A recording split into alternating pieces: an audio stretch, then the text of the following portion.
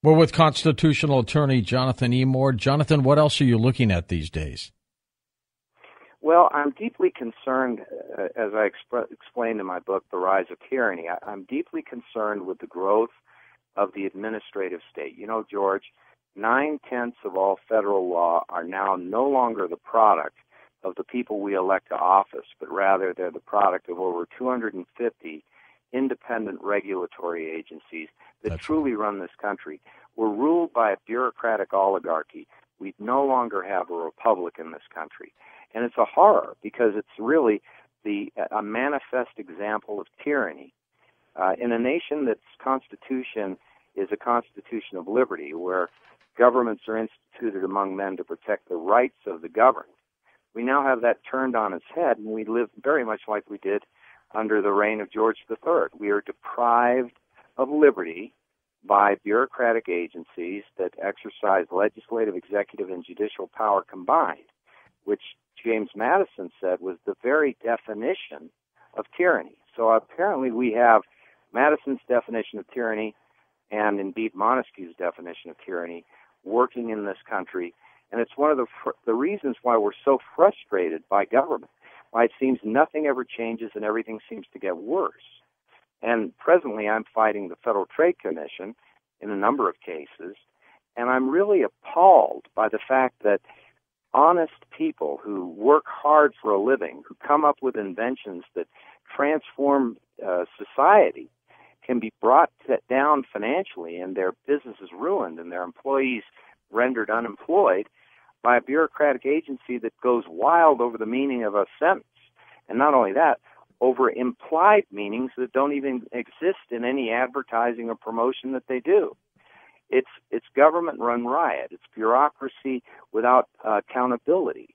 It's the rule of law being transgressed by agencies that can rewrite every sentence that is adopted in a statute by the people's elected representatives. It is often the case, not seldom, but often the case, that laws intended to mean one thing when passed by Congress are reinterpreted to mean the opposite by the regulatory agencies. And they're the ones that implement the laws. So we are in trouble, George, in this country. We sure are. And we really need to restore the republic before we lose it. You know, the famous line from Benjamin Franklin when he left the Constitutional Convention. He was asked by a passerby, what have we got, Dr. Franklin? And he said, a republic if you can keep it. Well, we've lost it, George. We have elements of it, but principally it's no longer here. The republic given to us, which was the greatest thing in the history of the world, the first instance of a written constitution that was for liberty, for individual liberty, a government instituted among men to protect their rights, unique and extraordinary event, has been sapped away, principally from the 1930s to the present, until now we have a rule of law dictated by people we don't elect, who impose upon us restrictions on our liberty, on our businesses, without ever having to account for what they do.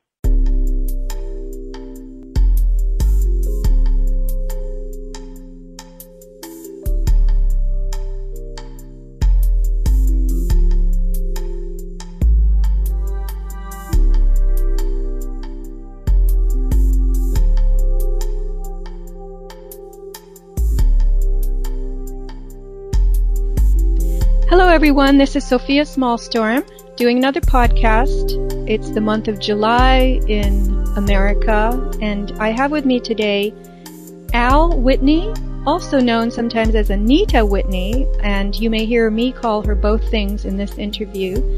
Al is a friend of mine, but I'm just getting to know her, and she is a very committed person in many different fields. She's an anti-vaccine activist. She has some websites pertaining to that. But she is also someone who has started plumbing this idea of what is our government? What is this corporate state that dictates to us? Because it appears that that is the case. Now, I had heard about this some years ago, and periodically you run into people who put it right in front of you and go, can't you see this is what it's about? You need to immerse yourself. You need to take this online course and that. And it always seemed like a massive amount of work. And I never really did that work. I didn't undertake those studies, although my awareness about this has increased, especially lately. But I'm very happy to know Anita, Al, I guess we'll just trade off, and she can explain it to me and to us in this podcast. So welcome, Anita. How are you? I'm great, and thank you so much, Sophia, for having me on and giving me this opportunity to kind of help people understand what is government and what is our legal system. Because without that understanding, there are a lot of traps people inadvertently, unwittingly, unknowingly fall into. Well, sure. Now, tell us, how did you become absolutely convinced of this? Well, as you mentioned, I have a vaccine site, and that was my first website. In 2009, when we had this false pandemic, I heard Dr. Sherry Tenpenny, who's been giving lectures on the problems with vaccines for many years, and I heard her on Alex Jones talk about the fact that they had passed emergency legislation since 2001. And I was concerned in my state, I live in Ohio, whether or not the legislators had passed any laws or rules forcing the people to accept vaccines during a pandemic. Since I had been a court-appointed special advocate for children in Franklin County as a volunteer for several years, I was familiar with the Ohio Revised Code, because it was through the Ohio Revised Code they told us we had the authority to do what we were doing.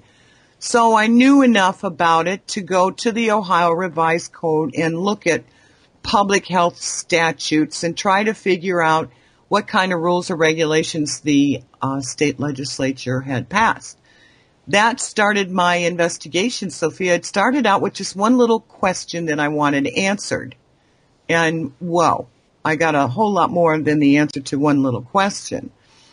Because when I started reviewing it, the language that they were using in the Ohio Revised Code, which is a representation of the rules and regulations that the Ohio legislature passes, I started reading the words, and the words caught my attention. Can I give you an example? I looked at the definition that they have in the Ohio Revised Code for the school board. And again, if people recall, during that pandemic, they were trying to set up clinics in the different schools to give vaccinations, which had me greatly concerned. So I thought, well, what gives the school board the authority to put up these clinics? I even contacted them and tried to caution them, this isn't a good idea. This is a dangerous vaccine. It hasn't been tested, blah, blah, blah. And I got a response back from them. Well, they said they'd already signed the contract with public health. And I have that in my file here. And I'm thinking, okay, well, this is kind of strange. So I looked up the school board in the Ohio Revised Code, Sophia, and I'm going to read it to you because this is what piqued my interest. It is, anybody can go online and look this up. I even took a picture of it. This is code 3313.17, the corporate powers of the board. The Board of Education of each school district shall be a body politic and corporate, and as such capable of suing and being sued, contracting and being contracted with, acquiring, holding, possessing, and disposing of real and personal property, and taking and holding in trust for the use and benefit of such district any grant or device of land and any donation or bequest of money or other personal property.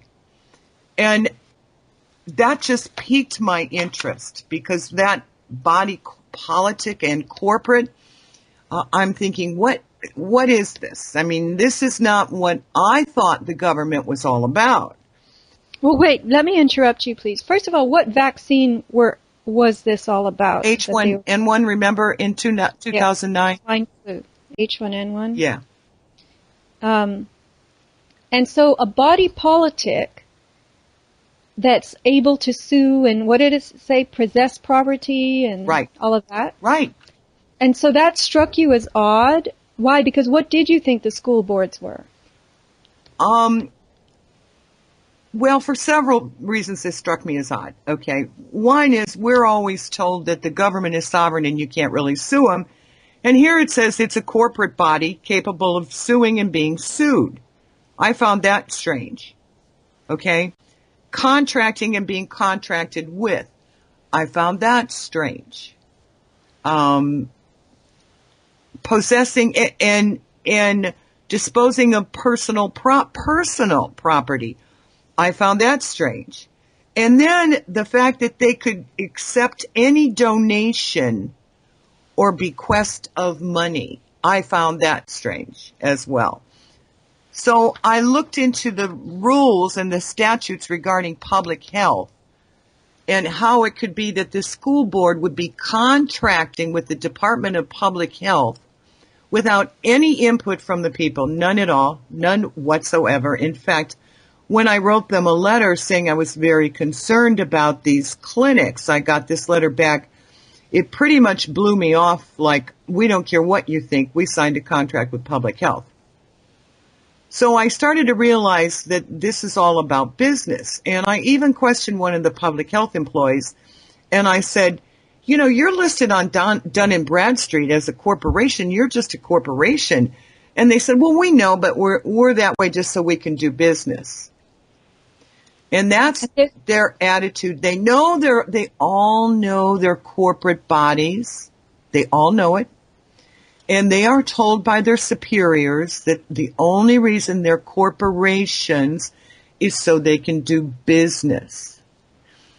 Now, most of us who go to the polls and elect government don't do so that they can do business. We do so because it is our perception that they are representing our interests.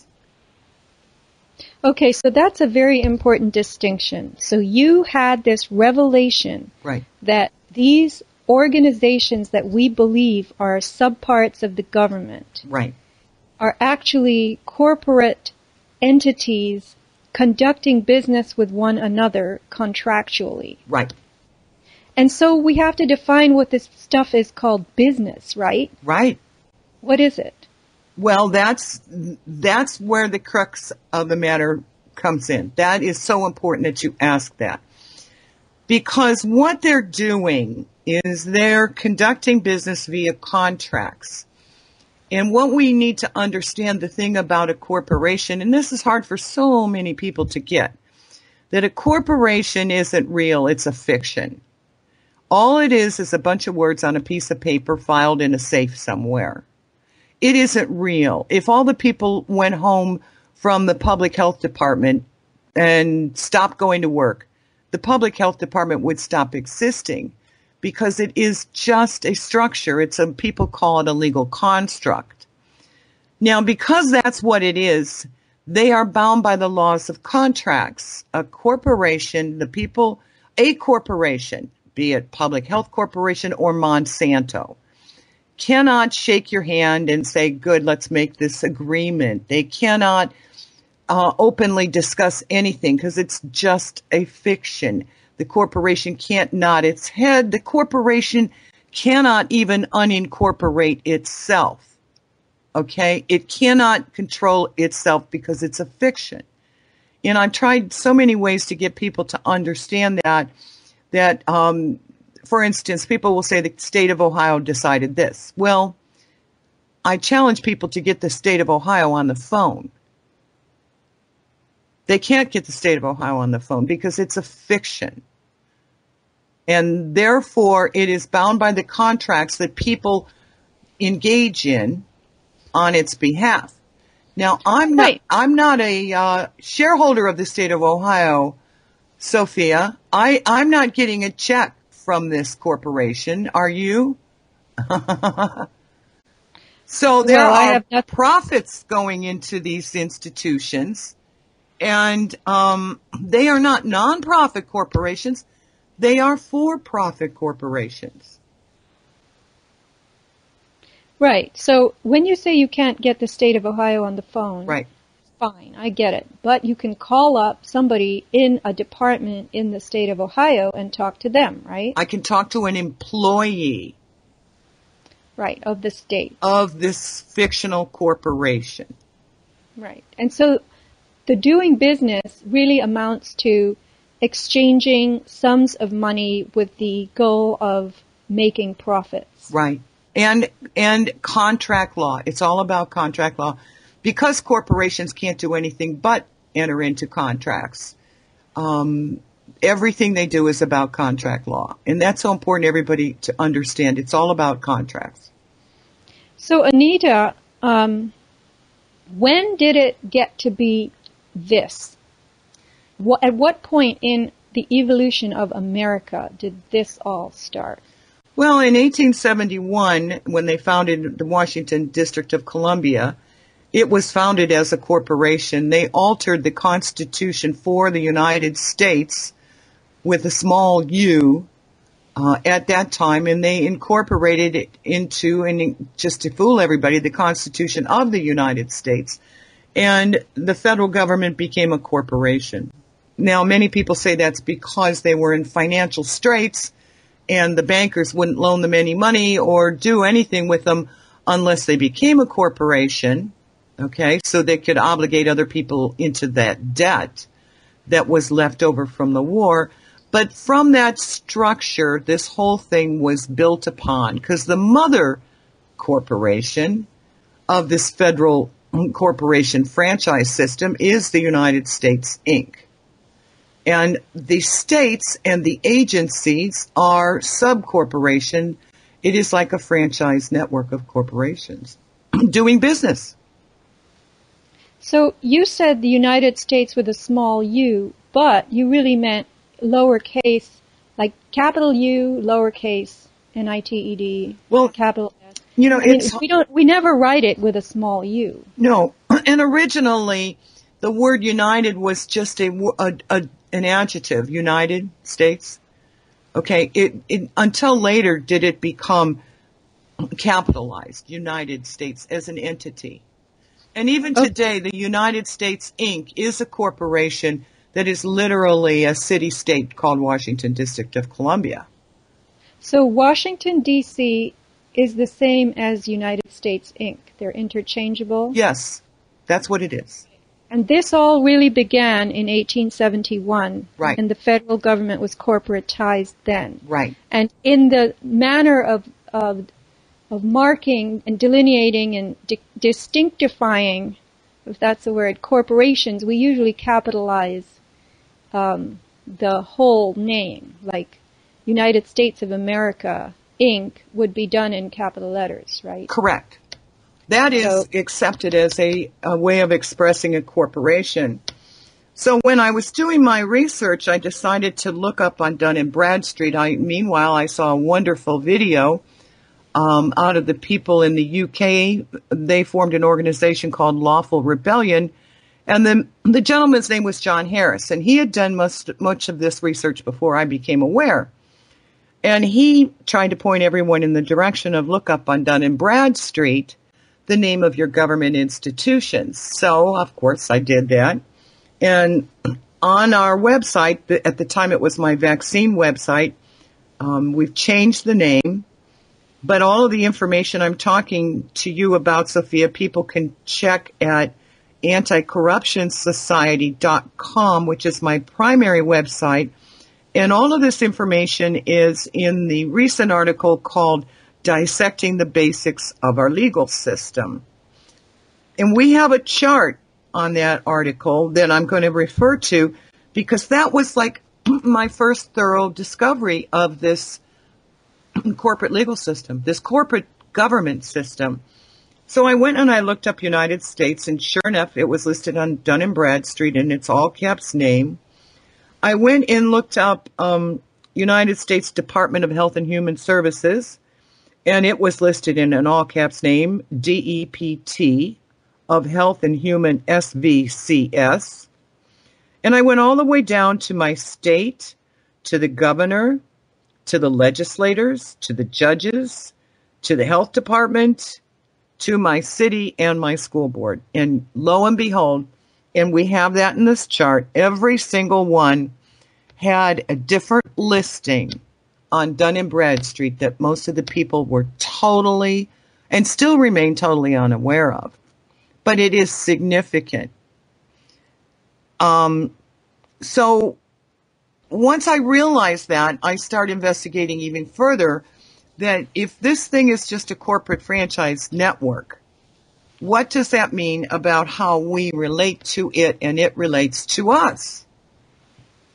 No. Okay, well, let me pause you for a minute, just so people understand. I like to take things piece by piece and make sure I understand them. So Dun & Bradstreet is the world's leading source of commercial information and insight on businesses for over 150 years. This is what it says on the dnb.com. That's right.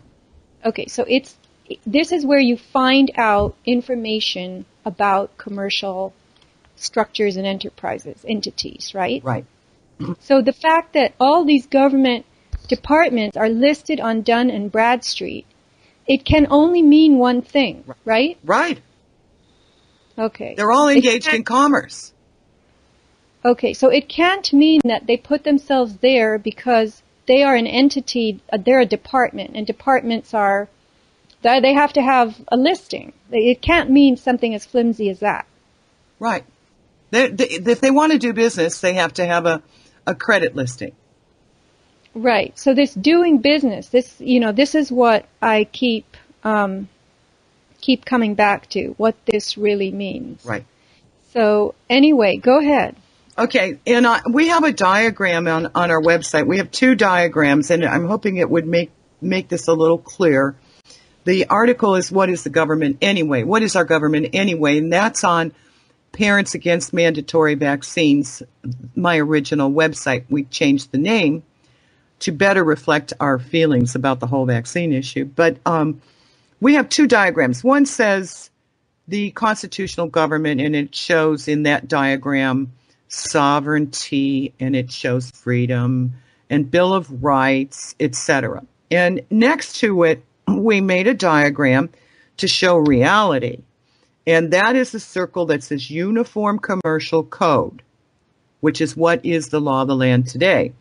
And in it, we put statutes, fines, fees, rules, contracts, licenses, regulations, penalties, and codes. To demonstrate that what you see every day regarding penalties, fines, fees for tiny little infractions of the rules is not what you think is representative constitutional government. These are all doing business, and they make a rule and they make money off of you breaking their rule because then they can charge you a fine or a penalty. They're doing business. So this is how they make their profits, their collection of profits. One of many ways. Yes, this is how they do it. They fine you and they collect revenue. And I think people have heard about the police. Well, incidentally, the police are like Blackwater. You know, if I live in Columbus, the Columbus police work for the Corporation of Columbus, which is a private for-profit corporation. And their job is to enforce the rules of the city.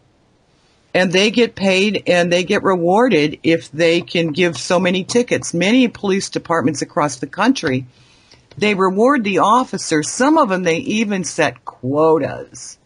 You've got to write so many tickets a month. And that's because the city wants the revenue. Yeah, I think we understand that, but what's hard for people to grasp, I think, is that this representation standing or meaning became swapped out for something entirely different that was about creating revenue. Right. And doing business and making profits instead of representing the people. Now, I'm just trying to grapple with it. No, that's excellent. Yeah, and I appreciate that because if you are trying to process this, pretty much everybody else is having the same thoughts, and you bringing it out and making it easier to understand is wonderful.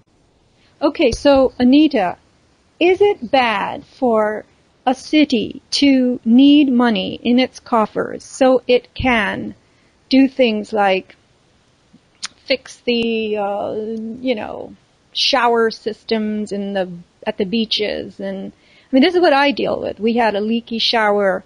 You wouldn't believe how much water it wasted all winter long, and nobody reported it except me. Okay. And the lifeguards were not able to see it because it was on a staircase going up the cliff. So I would tell them, and I'd come to the beach 3 days later. It was still leaking, dribbling water for day and night. Now they've shut the water off in the city at the beach showers because California has a drought. I understand it, but did they care how much water they were spilling for all those weeks? They never really fixed it. No. So, is it wrong for the city to want money so it can do these things? It can buy decent plumbing. It's not wrong for the city to need to maintain itself. There's nothing wrong about that. What was outrageous is the fact that they want you to somehow believe they work for your benefit, yet there you were, someone who lives in that town, city, municipality, using their facilities, and they did not respond to you with the kind of respect that you would anticipate if they were working for you. Does that make sense? But they're not working for you, Sophia. So what you have to say they don't care much about? Well, again, this is all about local politics. I don't happen to live in that city, but that's just an aside. I do use that beach more than any other, and I have called the city engineer's office many times to please rake the kelp off the beach and please fix the shower. And what I have found problematic is the people are very nice who respond. They do care, and they appear to care at any rate. They are very understaffed, the city. The public works only has 2 trucks, and they can't, send the people out, and then they lost a couple of people, and the guy who was left didn't know any plumbing. So it's this kind of thing, which keeps going back to the city is poor, the city is poor, the city needs more money, the city needs more workers, cutbacks. But then you read about things like the city council people and their retirement plans and all this. Right. And that's where your anti-corruption society URL comes in. Like, wait a minute. Right. We don't have the services, but you guys have the retirement plans. Right. So I understand that, and I understand that as human corruption. That's and that's what I always thought it was. But then when you look at it, it's been integrated into the entire system. This whole system has been altered and changed really monumentally since 1933. But they brought in, and if you've ever looked up the CAFR accounts, I don't know if you've done that, Sophia. Yes. Okay. My city, for example, wants to raise the taxes so they can do work on the sewers. When we looked into the CAFR accounts, and that is the confidential annual financial report, that is a true reflection of that corporate net worth. Okay, we found they had $12 million sitting there. And yet they want to tax us to fix the sewers. And we brought it up, and they just ignored us. I mean, they just ignored us. If they don't want to use the CAFR account, they won't use it. We found out that my city takes some of the money that they get and puts it into investments so they can make more money. Now, how they spend that money, what we come to find out, we have no input into how they do it. They do whatever they want. They accept money, they engage in contracts. All of this is done without the input of the general population. I understand. And I'm going to just throw in something here because I have a friend who she's retired now, but she was very, very high up in one of these governmental organizations, very high up. Okay? So I asked her about CAFRs, and she said, of course. I said, do you know that I explained everything you just explained. And she said, you don't understand. I said, what is it I don't understand? She said, this is how it works. Let's say that we're going to have a conference. You know, the entity that I work for, because it deals with a certain subject in the public realm, it's going to have a conference of experts. And it's going to have this conference in, 2017, because it takes time to plan a conference, right? So we budget out the conference.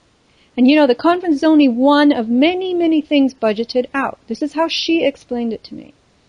And so we have to set aside this much for the facility and this much for the catering and this much for the blah, blah, blah. And there's all these different things that you have to have at a conference. Then they have to fly in, certain people who require it. They have to fly their own people in, so there's transportation. And she said, we have to set that money aside. And it's taken and budgeted and put in, the log for 2017. So we can't spend that money. That's what the CAFR is for. The CAFR is budgeted money. It's money that we have decided to use for things in the future. And we can only plan that conference or that project if that money exists. We cannot put the manpower and the brain power into planning something and then we turn around and there's no money for it. So she told me, yes, millions of dollars are in the CAFRs because they pertain to plans for things in the future. Okay. Now, what's wrong with that? Do you automatically know what's wrong with that story? Well, I can start guessing. Well, I think you probably have a pretty good idea what's wrong with that story. Okay, why don't you tell us? She's doing business. She's not representing us. Let's say they have a conference about global warming, and when you and I know the science of global warming is bogus. Here they've got money put aside that they're spending on a conference. They're all flying around. They're all having nice dinners, nice conference centers. The public is still being strapped with taxes, and they're engaged in so many activities that are based on garbage science, political connections. They've got a whole agenda going on within the federal corporation and the state corporations that the public has no input into. And some of it is pure, unadulterated poppycock, bad science, like vaccines. The CDC has many conferences and lavish conferences on vaccines. When you and I know the science does not support vaccines as being either safe or effective, but they've got plenty of money to entertain themselves without our input, engage themselves in putting together programs and projects based on bad science, based on political science, and all of it is meant right now. They're all determined to vaccinate everybody. Okay, so hold on. So they don't represent us. That's what's wrong with it. I can give you a more pedestrian basis for which they set aside money. Right. Simply to set it aside. Right. Hey, they can dream up this or that or another thing. It doesn't even have to be based on bad science. It can be based on the appearance of being busy. Right. And then money is set aside. Potentially that money can be invested in order to return greater profits for the project. Right. I mean, we don't know what they do exactly with the money, but they don't even have to be premising their plans and activities on faulty, science or garbage, as you call it. They could do for any reason at all. And they all have cars and they all have all these perks and things, right. Absolutely. So they treat themselves well. It's almost like a little royalty clan. Absolutely. That's a perfect analogy. That's absolutely right. Everything you said, Sophia, I agree with 1,000%. And that's what they do. And when I tried to interact with these people, some of them worked for the regional planners, the county regional planners. Some of them work for the city. Different cities, they have regional planning commission meetings where all these little representatives from the cities and counties come together and they look at federal grants and they meet and they work together on all kinds of things. And they're making all kinds of decisions that would affect everybody in Central Ohio, okay? But everybody in Central Ohio wasn't represented when these decisions were being made. They were making them unilaterally as this clique. They walk like a clique. They talk like a clique. They relate to each other like a clique. They belong to the in crowd, okay? Corporate government employees. And they knew each other. They were pals. I met one of them. She worked for a nonprofit. They include nonprofit executive directors in this little clique. And I said, do you realize you're going to these meetings and making decisions that will affect my family, my neighbors, and we have no idea what you're doing, and you're doing it anyway. Do you have a problem with that? And you know what her answer was? Well, we announce our meetings. People can attend them. And I said to her, you putting an announcement in the paper allowing me to attend and listen to what you're doing at your meeting is not the same thing as representative government. Surely you can see that. But she did not really see that because so much of what you are saying is true. They hang together. They reinforce this image of what government is, which is this corporate profiteering structure. And they reinforce with each other that this is the way it should be and there's nothing wrong with it. That was my experience, Sophia. Yeah, and I think as they start, when they become inducted, as you could say, they have this, self-inflated, warm, glowy feeling that they're now in local government or city government or state government or whatever. And then it becomes a game on a chessboard of profits and plans and projects. Right. And I'm sure these departments compete with one another also. Right. And there is that clan thing. I have witnessed that. Yes. I mean, I do not have wide experience with these people, but I have seen some of this going on. But mostly what I'm trying to integrate now into my brain is that there isn't any real desire on any of the higher levels to serve the public and serve the public's interests. Correct. There is none. In fact, we have gone to meetings with our city council where we were complaining about a project that was really a threat to the safety of our high school children. And the city council member took one look at us and said, I don't work for you. I work for the city. Now, you and I both know this wonderful woman named Ingrid Castle. I think you've had her on your program, or people may be familiar with her. And she is my co-host. She has a very dear friend who was elected to city council in a small town in Idaho. Okay? Once he got elected, they started his indoctrination. And he sent me the paperwork that they gave him. They invited, and I think invite is probably too mild a word. They demanded that all the newly elected council people come to these indoctrination sessions. And those in charge of what information was to be given to these individuals, newly elected city council people, was the Attorney General for the state. And what they were told is, we want you to understand from here forward, you work for the city. You don't work for the people. You are employees of the city. He didn't go as far to say you are employees of the city corporation. But once they get elected, they are moved from what you and I thought they were, which is representatives for us, to become employees for the city. And that happens with county commissioners, trustees, every level of the government across the land. The minute they get elected and go into their offices, they work for the corporation. And they draw salaries, right? And they draw money, they get benefits and perks, and they make decisions that affect our lives, and they no longer consider it any obligation to us to have us involved in these decisions. In fact, most of them, maybe not the small ones, but the larger ones, and I experienced that myself, They actually hire public relations people to deal with the public.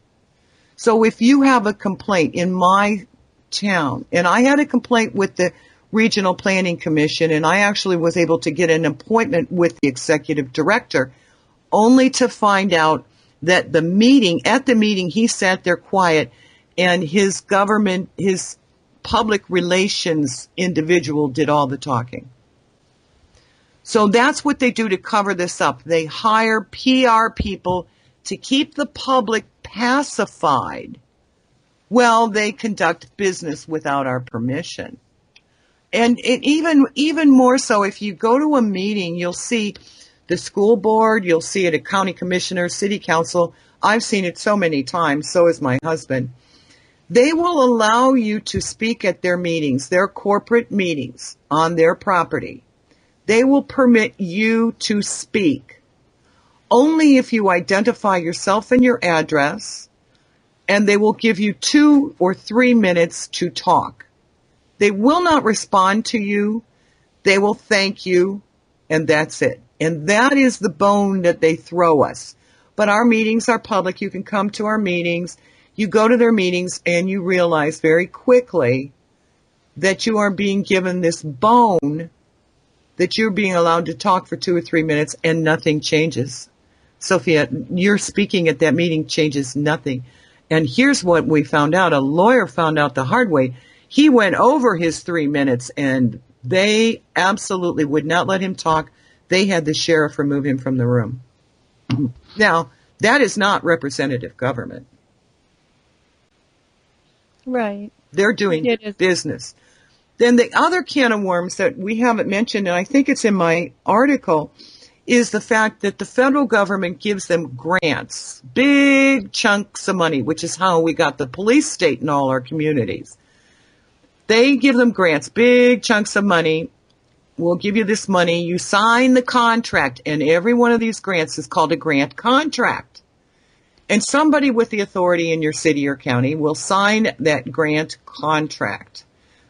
But once they do, they're obligated to the terms and conditions of the grant contract. Remember, these are all corporations doing business. Now, the public is never asked, should we engage in this contract? Should we implement this program?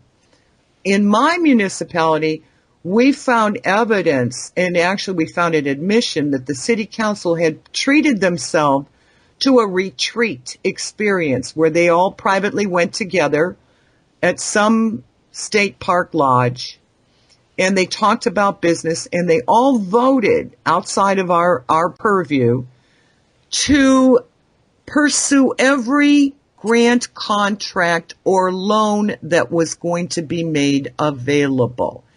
They adopted that as a policy. So now you can quickly see how it is the federal corporation is implementing all of their agenda right in our own backyard. It's being done through these corporate grant contracts without our permission or knowledge.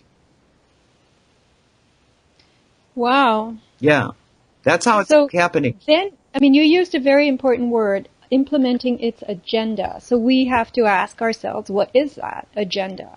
Is it simply to make more money, or is it to reduce our scope as the people into a much smaller realm? What is it? Is it to, enslave us while they remain free? So officers of these government corporations are enjoying a status, and they have the kind of muscle that officers of other corporations have too, right? Right. But before we get completely away from this, I just want to plant the seed in everyone's idea that we aren't without tools to deal with this. We haven't gotten there yet, but I don't want people to get so discouraged they think that we have no recourse. But they are run amok. And this is coming from the government agencies, quote, which is departments of the corporation. The United States is a corporation, and just like Monsanto has different divisions, the United States has 450 different agencies now, according to their own website. recorded in the Federal Registry. The corporation records much of what they do with their agencies in the Federal Registry. Now, that's been ongoing since 1933 when they started setting up this system during a permanent state of national emergency. And I don't want to get people too confused, but setting up an administrative network. In other words, the Constitution has the executive branch, it had the judicial branch and the legislative. Now we've got a fourth branch called the administrative branch, which Congress has no control over. Well, they may have something to say about how much money they get, but it is basically run by the criminals who control the White House. It is their network of agencies. And I mean, if you want to go even further, there's a question that it's not all part of the United Nations. But hold on just a second. I'm sorry.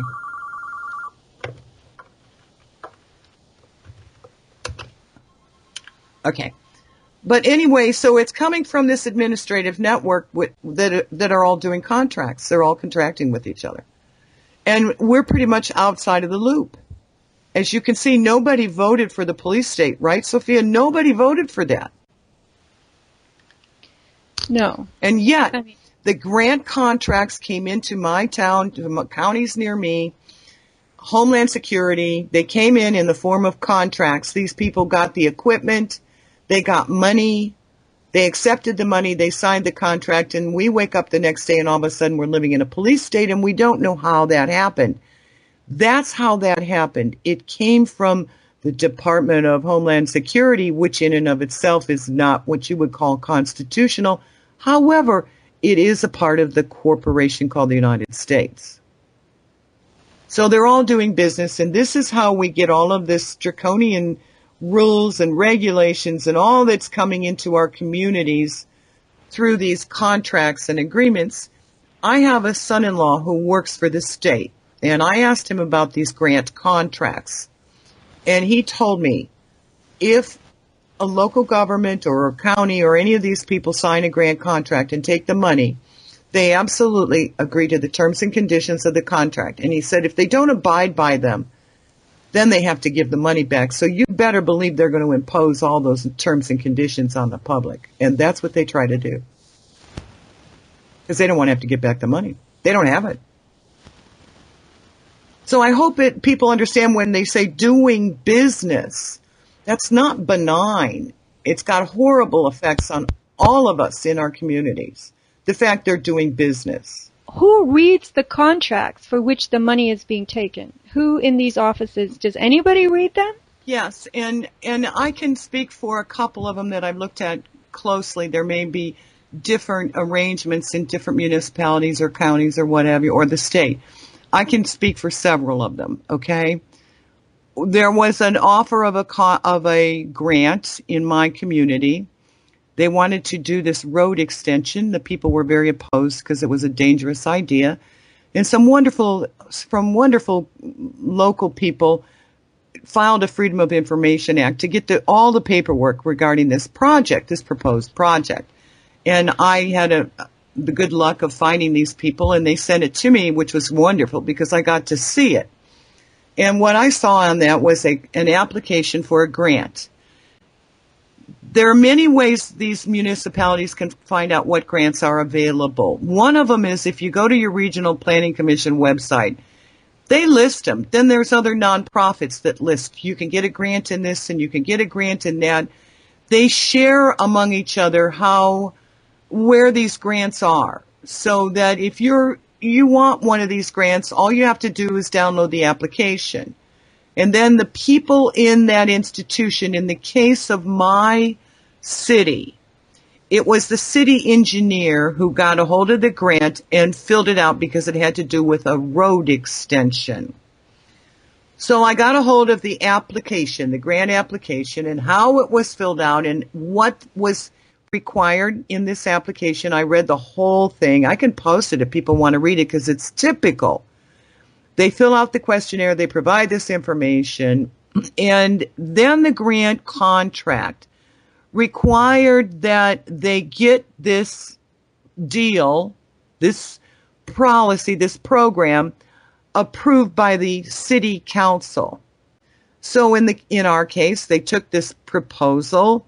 They went to a city council meeting. The city council did not read the grant contract.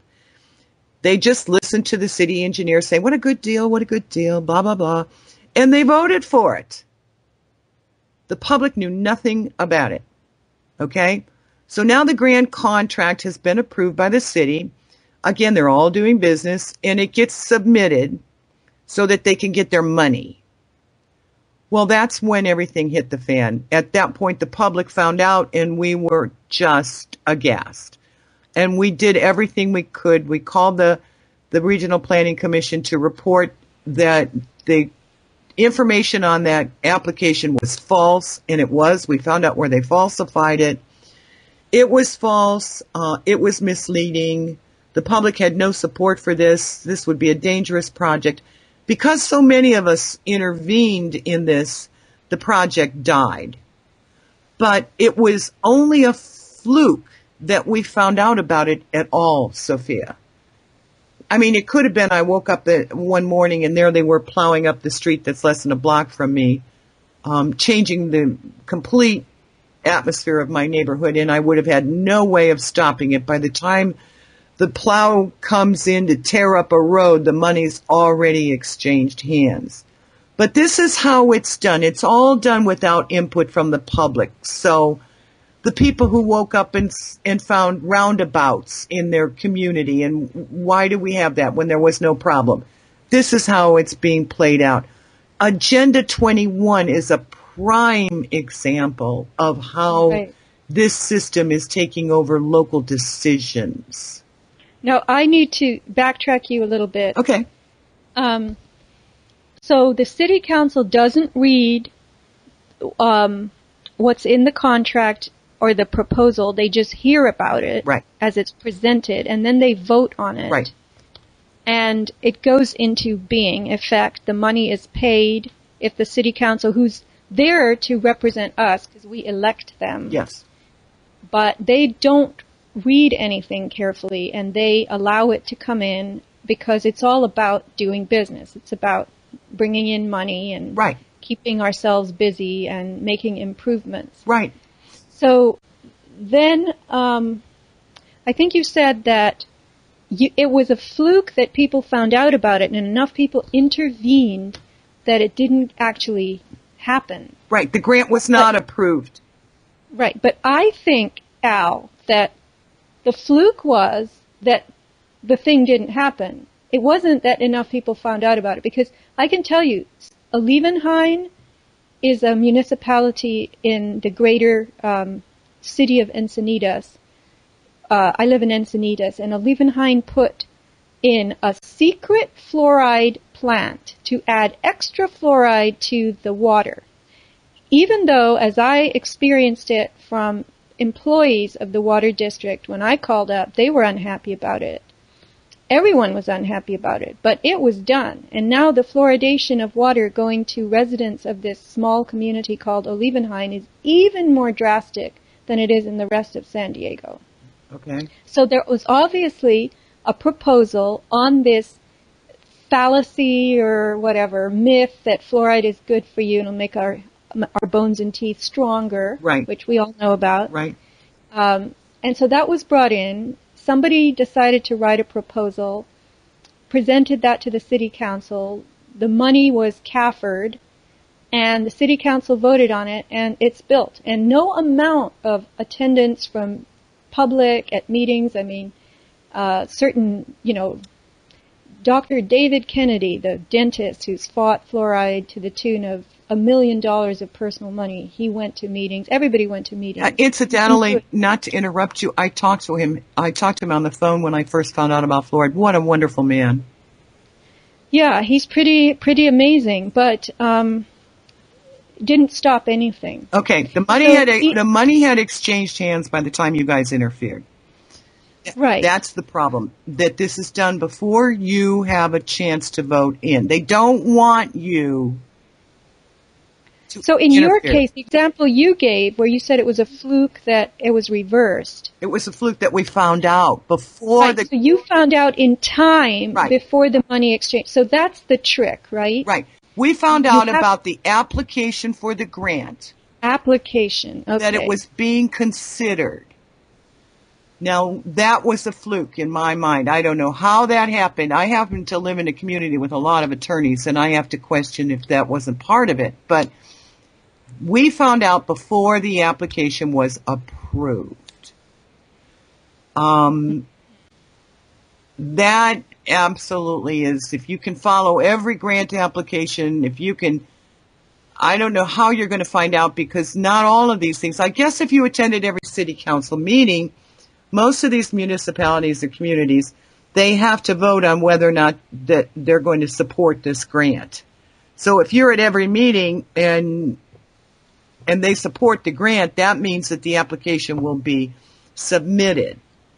Now, you may still have time to get in there and file your objections, and maybe that the grant won't. In our case, we actually proved that there was falsehoods on the grant application. That's another thing, Sophia. When this thing was happening in your community, there could have been on that grant application information that was just patently wrong, I guess is the word. Just absolutely wrong. And the city or whoever approved of it may not have known that. That's how subversive this is. Yeah. Well, in the case of fluoride, it's a very, very nasty, tangled mess. It is a nasty. And now, Ingrid has a friend, I think I told you, who was on city council, and they were offered a grant contract. It had to do with the sewer system. Now, they were asked to sign that sight unseen, Sophia. This thing gets even uglier. And he and his friend stood up and said, we're not signing any contract that we don't see. And the answer was, well, it's not ready yet. It's not ready yet. They were really pushing them to sign this contract without ever seeing it. Sure.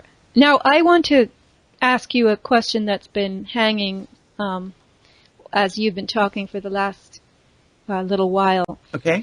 I have many friends who believe that if we elect the right people ourselves into local office, we can turn everything around. And what you're saying makes me think that no, because if we get elected into these offices or spots or positions where we are supposedly representing the public because we're so great and we know the right science and this and that once we get in those positions, it's going to be business as usual. We're going to be sucked into the same machine that the last batch of people was in. That's correct. In fact, I even attended a meeting where local people were complaining that city council wasn't representing them, and they were kind of whining and complaining, and I agreed with everything they said, so I don't mean to say this is not a criticism of them. But for 20 years, they have watched people in my community. For 20 years, they feel they've watched things get worse and worse, no matter who we put in office. Okay, and the little story I told about Ingrid's friend who got elected, and the minute he was elected, he told he was an employee of the city. That's the key. Once you get them in office, they don't represent you anymore. They work for the city corporation. And they are trapped into this mess, this corporate structure where they're all doing business. And now they've got to, do we want the money from this grant? And it gets even worse because it is coming from the bankers. You know that. I'm sure you've covered that, Sophia, on your program many times. The bankers throw money at whatever they want implemented.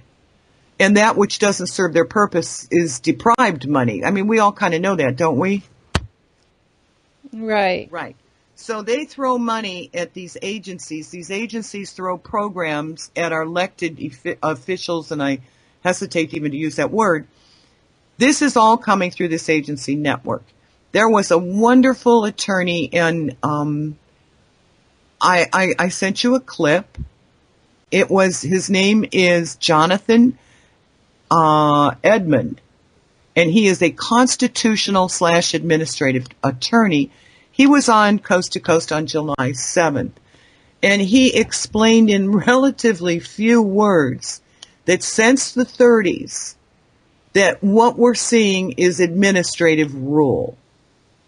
And that's what I'm describing to you. These corporate divisions, EPA, USDA, all of these government corporate divisions, CDC, they're all part of this administrative rule. And they are the ones that provide the contracts and the grants to, now the one you're talking about where they increased the fluoride, I mean, where did the money come from? Did it come from the CDC? Where did it come from? We always have to ask where the money came from, because if the controllers of these agencies, which is certainly not the president, that's the secret government, if the controllers want everybody vaccinated, they make money available to go into the form of grants to public health, to schools, to anyone they want to push their agenda. They make money available. And so from that point forward, it is pushed on the public. And we don't even know about it until somebody said we violated a rule. What do you mean until when someone says we violated a rule? So they put in new rules to go along with it, right? Right.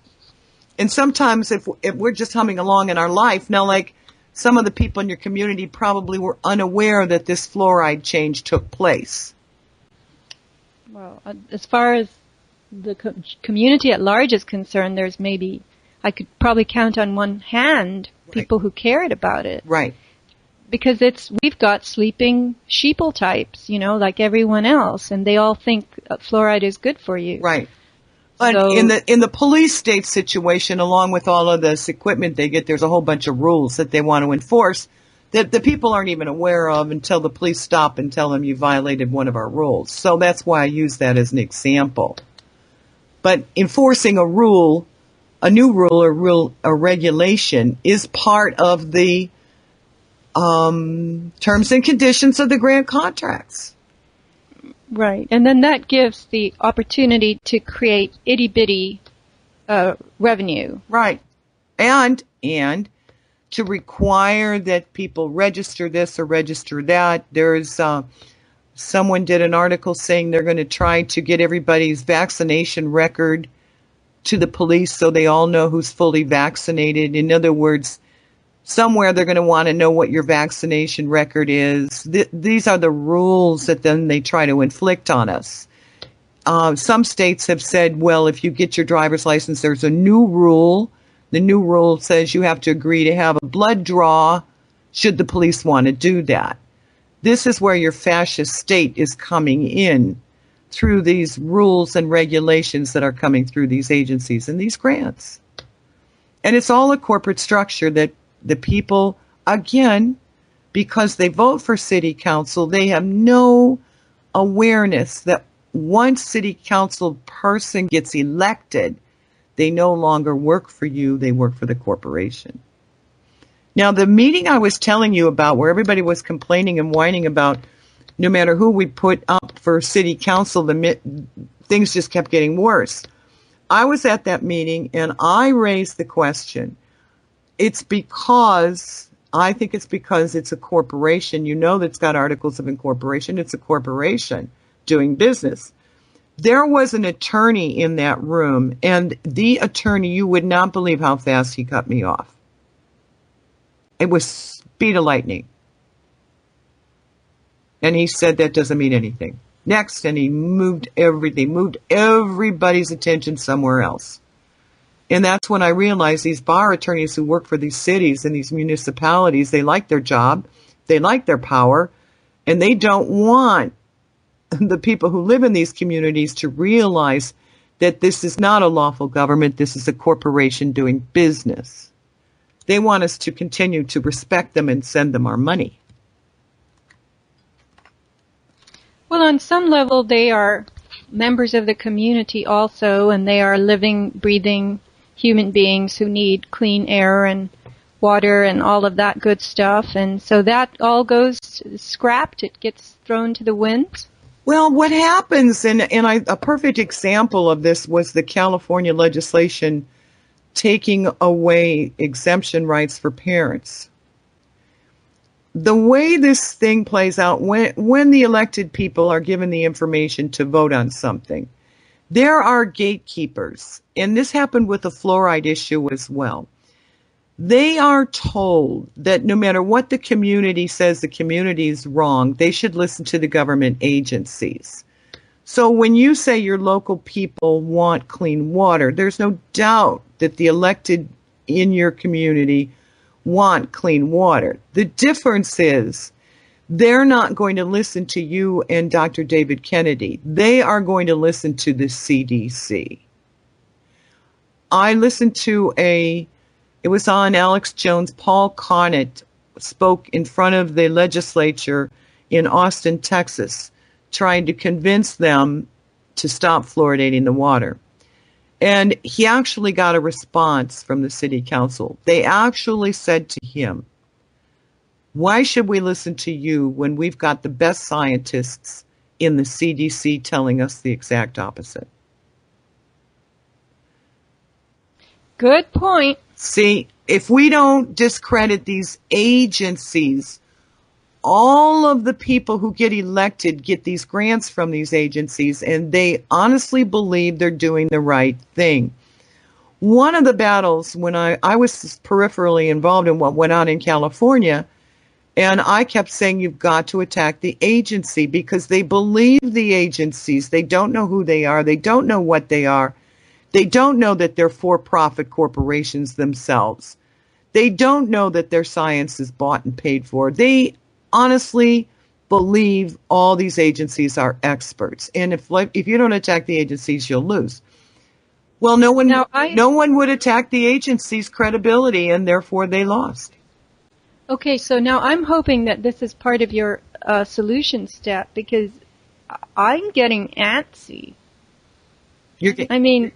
I'm saying that because, I'm so used to hearing this bad stuff, bad stuff, bad stuff. It's coming at us from all over the place. But when I posed that question to you a few minutes ago, that if we do elect, which I think is a gargantuan task, if we replace all these people who are there with people like us, let's just say activists. If activists occupied every office in all the local governments and then, stepped up to higher and higher positions, you're telling me it's not going to change anything because the system is the grant contracts game. Right. And that has to show profit. Right. Because the whole beast got swapped out. It's like they took out one mule and they brought in a different mule. Exactly. They took out representative government and they replaced it with commercial government.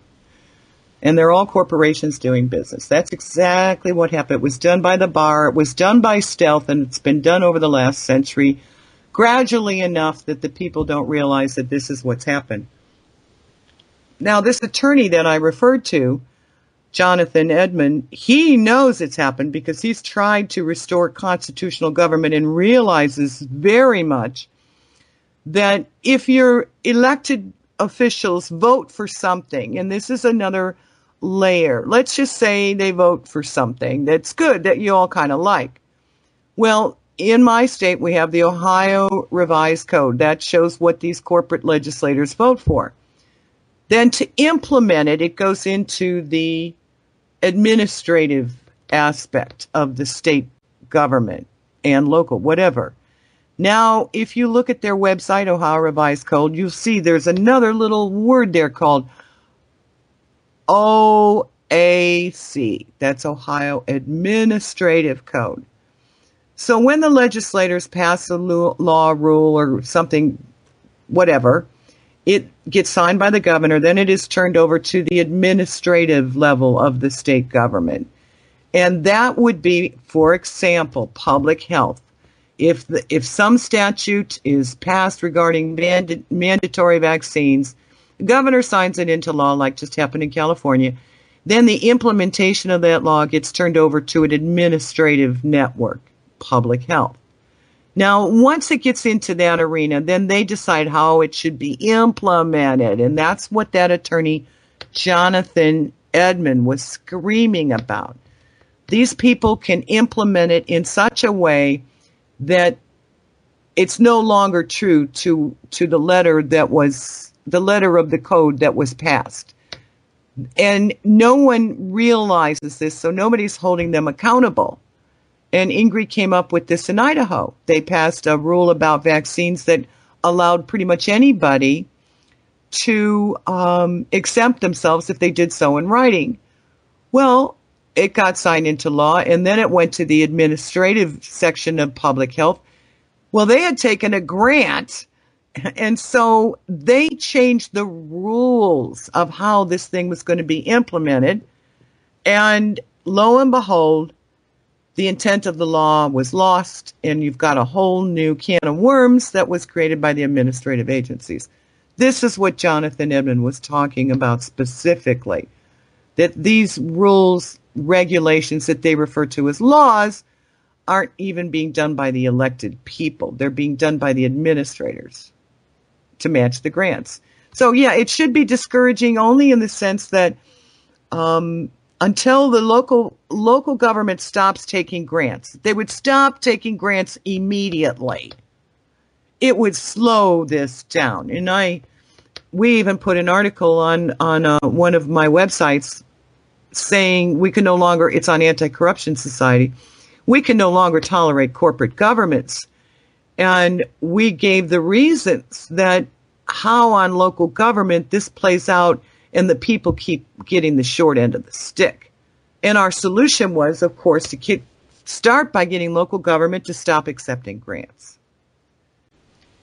But only because you would educate people as to the nature of this commercial government. Right. I mean...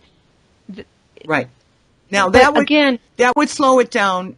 Sophia, you're absolutely right. It would not be a godsend just all of a sudden restoring us back to representative government. That would only be a step to slow it down while we get more people to understand what has transpired. The people I work with, none of us think this can be fixed quickly. Okay? Quickly would be disastrous because there's too many people employed in it. But it can be reversed gradually. Once we understand how it was put in place, how it functions, we can all start to help reverse it. Quickly will just be disastrous. And everybody I talk to says the same thing. It will not change overnight. It has to change gradually.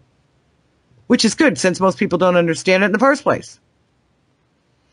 But there is hope. There is hope for us, Sophia, and before we leave the topic, there is hope for us because they're not a sovereign government. Okay, they're a corporation. A corporation cannot be a sovereign government. They don't have their own money. They use private Federal Reserve notes. Okay, and if you look at the Clearfield Doctrine, in and of itself, the fact we don't have sovereign currency removes the sovereignty from what we call government. What they are. Okay, I have to stop you because I just need to have this one thing clarified. Oh, sure. You said we have to get them to stop taking grants, right. The local governments. Right. So first step to that would be educating either the people who are there to the commercial nature of government in general, right, or getting people into office who understand that. But, you know, Anita, I always say that there's no stop in the universe. There's only, if I tell you stop eating potato chips, what you're really going to do is start doing something else. So you might wrap up the bag and put a clip on it and put it in the cupboard. But that's you're taking a different action now. So right. What would the local government do in lieu of taking the grant money? What would it do? Okay. That's a wonderful question. They have been engaged in so many things that are detrimental to the community. Okay? Unraveling this to do so would require a lot of work on their part. And that would be valuable work. That would be work well appreciated. And it would end up with a healthier community. It would end up with economically a stronger community. That would be the next step they do is to review all their regulations, codes, statutes, rules that they have ever passed. And trust me, this would keep them busy, busy, busy, busy. and revoke them. Anything that these people pass can be revoked. All legislation can be revoked. I ran into it on the Ohio Revised Code. They would have a code, and right after it would say revoked, and it had been removed. Somebody had voted to get rid of it. So when you say you don't just close the clip on the potato chips, then what you do is you say, we're not going to have any more rules, regulations, and grants coming in. Now let's try to really improve our community and look back at what's on the books and start revoking this stuff that's causing harm. Does that make sense? So, yes, it makes sense, but I'm going to be the yes, but guy. Right. You would really have to have widespread education and understanding. Right. And that's what's missing. Right. Otherwise you'd have a bunch of people getting in the way because their brother-in-law was on the city council before and he was all for such and such that you don't want to be for now, and you'd get this harangue and argument situation and this very divided, politicized, chaotic, because it's just, in general, if you get a room full of 20 people and you have 5 people educated about, let's say, fluoride in the room, and they are trying to explain to the other 15, you're going to end up in a chaotic state. That's what I think. Well, I think you could be right. There are people in government who aren't happy and don't know what to do about it.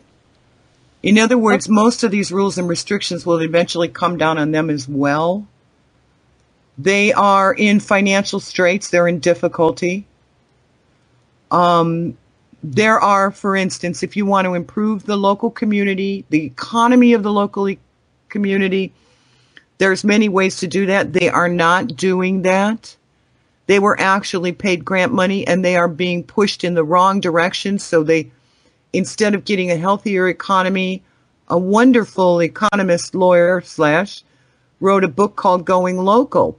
And he talked about how bringing back local jobs, right now they're in my community, for instance, they took a whole chunk of jobs and got rid of it to, quote, save money by outsourcing it to India and having call centers do it. Okay? Now, when they look at that casually, they say, well, geez, we saved all this money. But if they would look at it realistically, they would realize that all these people who lost their jobs are no longer going to pay taxes. Okay, 1 second. Give me an example of a community job that can be outsourced to India. Anything that's calls. Like what? Any call center. And they've done it in my state. But in the community, I mean, what is in it my called? state, in my city, let's just say garbage service. It doesn't matter. Or recreational facilities. It doesn't matter. If the job is just to answer a call. Okay. That's what I'm saying. They can. So we've got people in India answering calls for garbage disposal in Lima, Ohio. Well, all kinds of things. They services in the city of Columbus, for instance, they found that happening there. Whereas they used to hire people to take questions from the public. And that would be a lady or a man sitting in a chair, collecting a paycheck, generally associated with some benefits. Okay? And this individual was an employee of the city corporation. And their job was to answer questions and complaints from the public.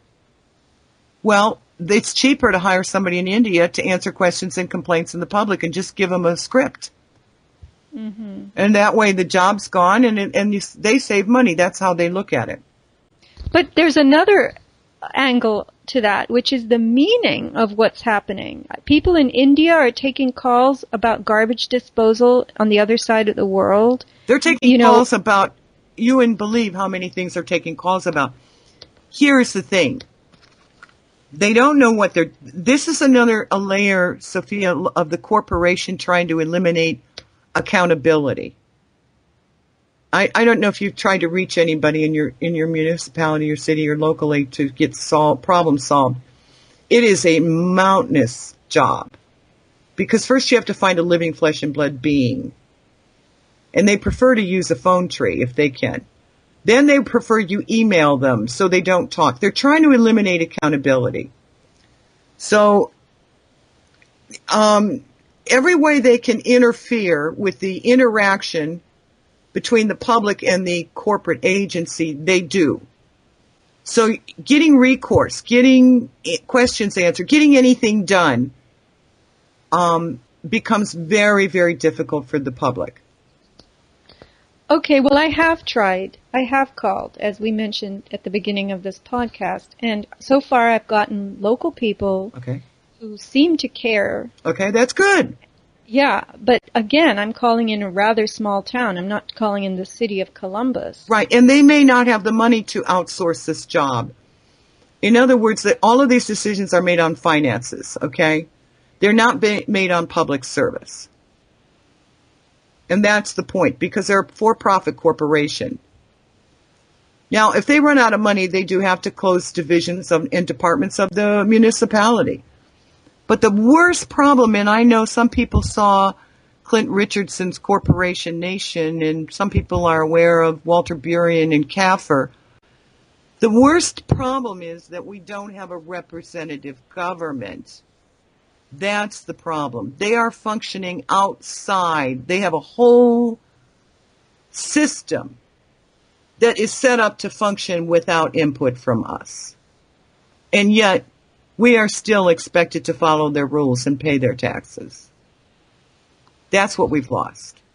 Yeah, and that's very, very profound. It is. And people should care about this, as they should care about a lot of other things. Well, and, they know something's wrong, but they just don't get the corporate nature of the government. They don't understand that the people who work for that corporation don't work for them and know it. Now, when you call up and you got a really nice person, they generally put the nice people on the phone. And that keeps the public thinking that they care. But it doesn't mean you're going to get the problem solved. It just means there was a really nice person you talked to on the phone. So let me ask you a question. Are you aware of this corporate personhood? Yes. Stuff? Okay, so that was, I think, a seminal case, 1886. Yes. Santa Clara County versus Union Pacific Railroad. Right. And it conferred by, trickery, the rights, individual personhood rights to corporations. So I'm assuming that these government corporations have the same protections, right? That presumably, in other words, to sue them, they're a little bit different. To sue them, you have to go through the administrative process. And we've got an example of a law firm who puts together a PowerPoint explaining how complex that is. It's not easy to sue them. You can make a claim against them if your car gets wrecked in one of their potholes. They'll tell you how to submit a claim, and you can sometimes win that. But to hold them liable for their behavior is very, very difficult. But the personhood is maybe that would be another show, because we're talking about how we interact with these institutions. And because they're corporations, this is difficult for people to understand. Corporations, because they're fictitious, have no control over living flesh and blood men, women, and children. None. Okay, people really need to understand that. A corporation isn't real. It has no control over you or me. The way they're getting control over us is they want to contract with us. So they get us to contract with them through Social Security, through registering our car, signing up for a driver's license. And when we do that, we sign the paperwork, and that is us signing to contract with this corporate entity. And from that, they have the presumption that they can inflict all their rules and regulations upon us because we consented. And that is where our answer lies, Sophia, to understand all the paperwork they ask you to sign. There's a reason. There's a reason they want your signature and everything, because that is the contract that obligates you to them. Mm-hmm. Once you understand that, and we did put together Lawfully Yours on the Anti-Corruption Society. It is a guide. It's called a People's Empowerment Guide to Our Corporate Commercial Legal System. And what it does is it helps people understand that you're contracting with them, and helps them understand how not to contract with them and how to challenge the presumptions that they're making, that you have contracted with them when you have not. Our individual solutions are there. Changing the whole structure is going to be difficult, to say the least. Well, let's save that for part 2 so that our listeners can wrap their head around this introduction. Right. I think that's a wise idea. That's a really good idea, because your questions were just so pertinent, helping people understand how the corporate government works, and they all need to understand what you were asking. Yeah. And to ponder it even, I mean. Right. I think that these shows, you have to take things step by step. Absolutely. And when you're ready, that's what I like about podcasts. You can go and switch on the part 2 or find another, the sequel. That's right. Continuation. So thank you very, very much. Thanks. The MP3 of the clip that Anita sent me of the constitutional lawyer will be linked, and you can listen to it. And I guess we'll carry on with this. We'll pick it up in a second show, and maybe a third one. Maybe you'll just have to keep coming to explain all this to me and other people. And then the Anti-Corruption Society website, that will be linked as well. Please, everybody, go there. I did look at a few things in the last few days, and they're very clearly laid out.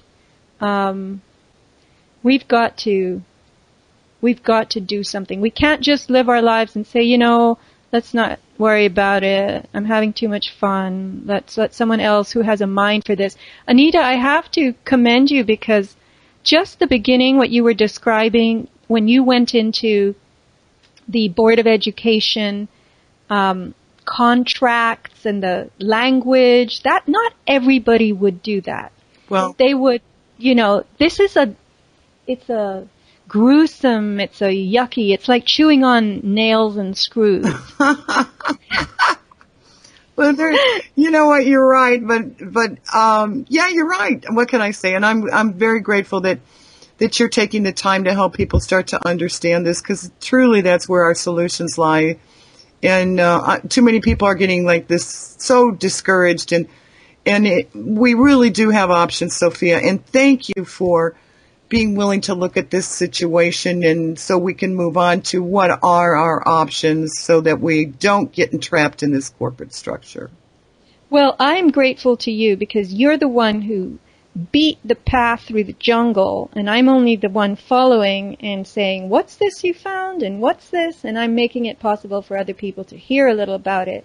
Thank you. With me kind of as a slow poke translator, making you stop and clarify, because that's how it has to be for me. If something goes over my head, then really it's lost forever. And that's so good that you're that way. I'm so glad you're that way. That makes you a good instructor, because other people are going to be just like you. Yeah. Well, good. Well, I'm going to mull over all this. I'm inviting you back for absolute sure, and many thanks. Thanks. And people are going to listen to that MP3, go to your website, and then start talking. You have to start talking to all those brothers-in-law and all those people who know people who are running for city council. We have to find out. Do you guys know this? Yeah. That's our next step. Okay. Thank you so much, Sophia. You're very welcome. Thank you, Anita, and all the best, and you'll be back soon. Yes, I hope so. Take care.